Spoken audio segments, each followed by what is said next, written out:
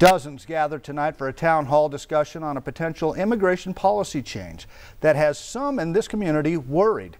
News 4 Tucson's Eric Fink joins us live in studio with more on this story. Eric.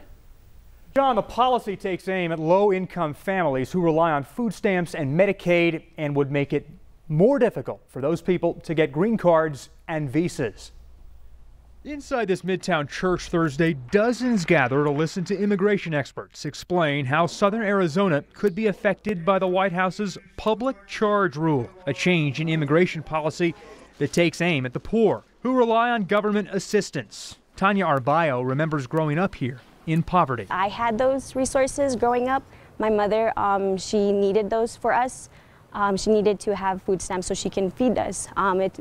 She's a single parent, so you can only imagine she worked 2 jobs, taking care of 3 children. I'm still nervous because this is going to affect some of my family that they're still waiting to get a residence card. The public charge rule is based on a number of factors, including the need for welfare, education level, income level, and family size. Immigration lawyers say last week a federal judge blocked the rule from going into effect nationwide.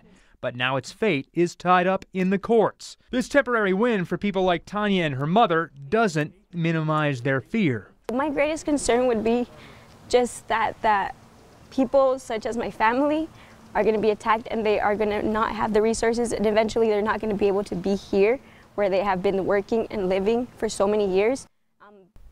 Now take a look at this tweet by Ken Cuccinelli. He's the acting director of U.S. Citizenship and Immigration Services, and he has pushed for this change.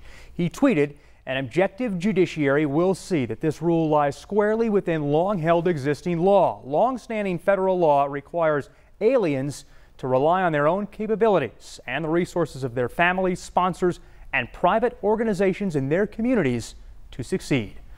I'm Eric Fink, News 4 Tucson. Arizona and Sonora